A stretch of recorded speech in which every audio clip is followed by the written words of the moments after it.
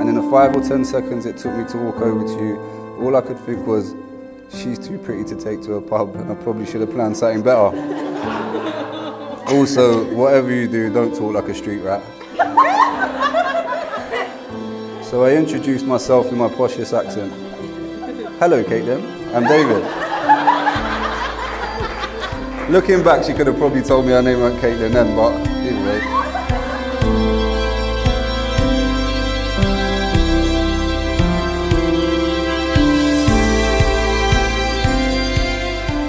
He was a bit of a renegade.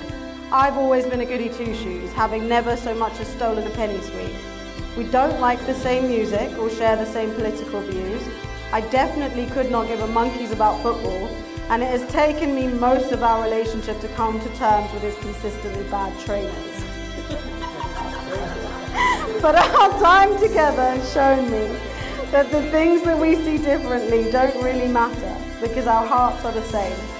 We value and want the very same things. We share the utmost respect for one another. We provide most of the time a measure of just exactly what the other needs, and we share the same weird sense of humour. We're a team, and we found comfort in each other that, I'll be honest, I don't think either of us thought was possible. Without wanting to sound naff, I guess you could say that we found our forever home, not in Ladbroke Grove or in Twickenham, but in each other.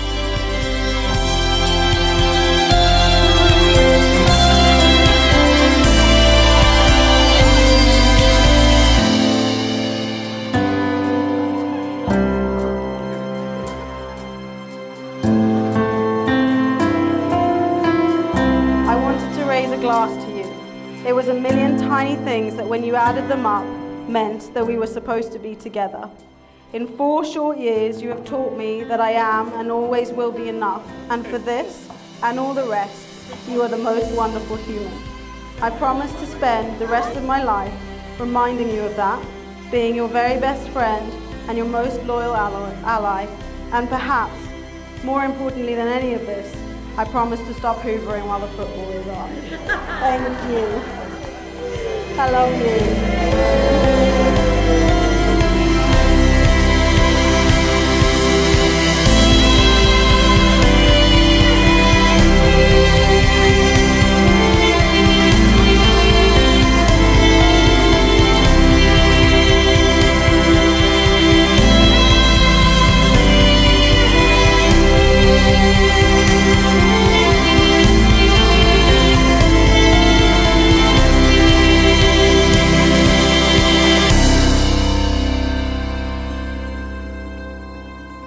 And so, hand in hand, with the sun on their backs, they walked on.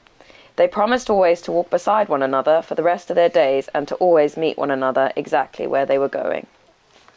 Oh.